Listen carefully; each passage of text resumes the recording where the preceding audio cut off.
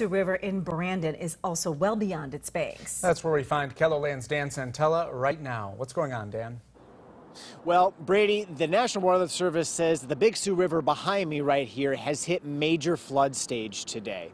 This is a shot near Holly Boulevard. We're on the west side of Brandon right now. Elsewhere in Brandon today, in McCarty Park, southeast part of town, we saw some huge ice chunks, We're planning on showing you those in a live report on KELOLAND News at 6. We also visited Hidden Valley Golf Course, where they have had to use chainsaws, yes, chainsaws, to break down the ice. We'll hear from the owner coming up on KELOLAND News at 10 tonight on the Night Beat. Reporting live from the Big Sioux River at major flood stage in Brandon, South Dakota, Dan Santella, KELOLAND News.